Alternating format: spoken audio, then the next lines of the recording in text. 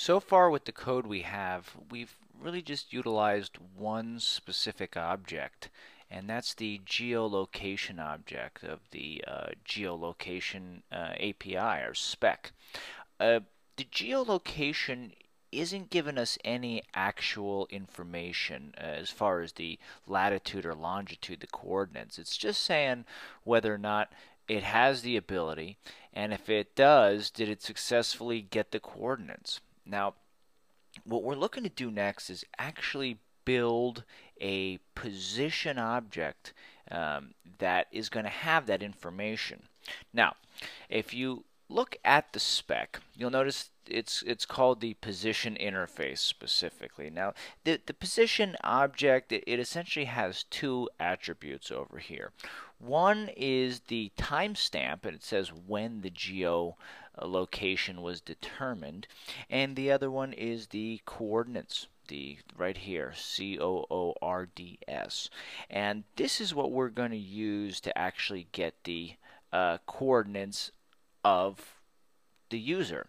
So let's look at how we're going to do this. Now, first order of business is, well, where are we going to put this position element that we're talking about here? Well, the only time we're actually going to need it is when we've successfully received the current position of the user. So we're going to target our getLocation function. Now, currently I have basically this document write business over here, and I'm going to comment this out because this is not very useful.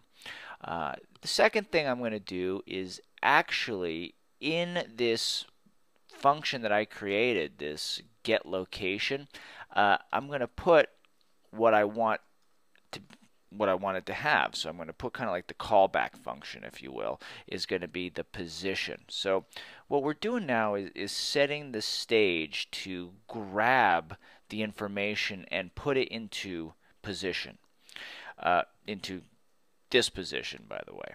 So let's start with what we're going to do next. Well, inside of this function, we're going to create a variable, actually two variables.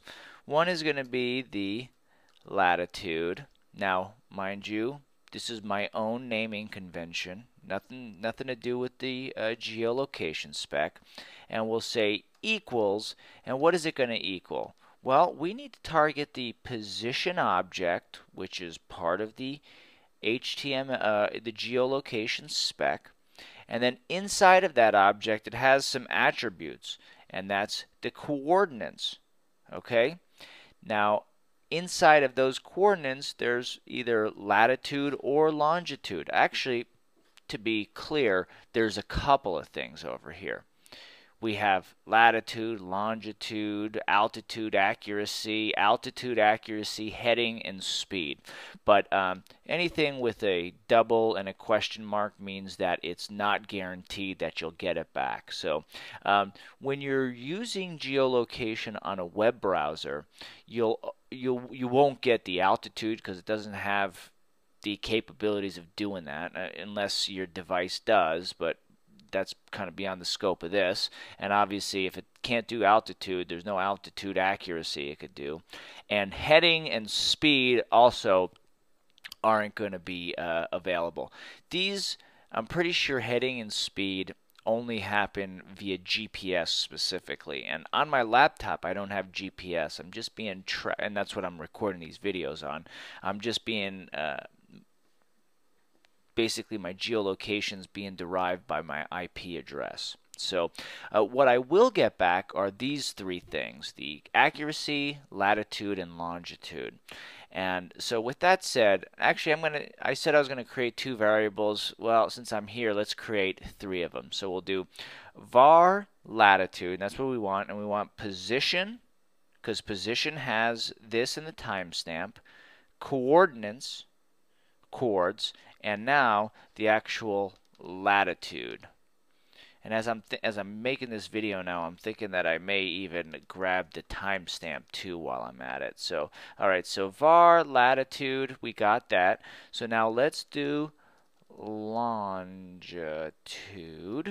Okay, and I'm going to copy that and make sure I put it at the back. Again, since I'm naming this variable, I can name it whatever I want, but this position.coords.longitude I need to have. And final one is we're going to do accuracy. Accuracy. And there we go. So these are the elements that I'm actually pulling from it. Okay. And I think quite simply, those are the coordinates, because these latitude, longitude, and accuracy are all properties of the coordinates. But I think that I could quite simply also get the timestamp if I take timestamp and pop it in just like that. Yeah. Now we're not actually doing anything with this, but we are retrieving this information. So if actually, no, we could do more than that. Why don't we do now, since we have these variables, we'll do alert, and in our dialog we'll say lat equals, and I'll put that in there, and we'll put latitude.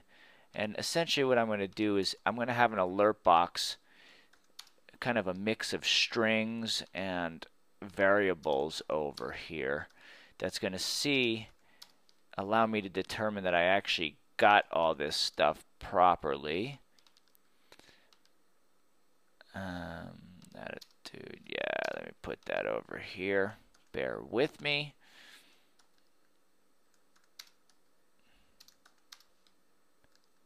Accuracy and timestamp. I guess we'll figure this out right now. I guess I could have just tried this before I went and looked at the spec, but sometimes it gets annoying just to try and fail. You know, you might as well do a more educated guess. So let's see. All right, so alert is going to, first here's the text, and then here's the variable, which is going to be a value.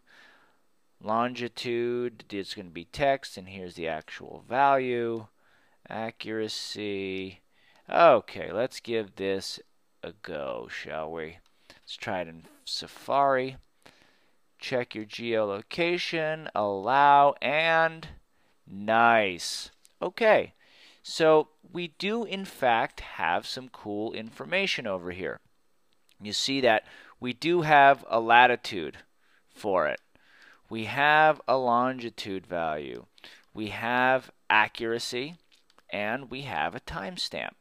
Now, obviously, this is not that cool, but it's getting more interesting.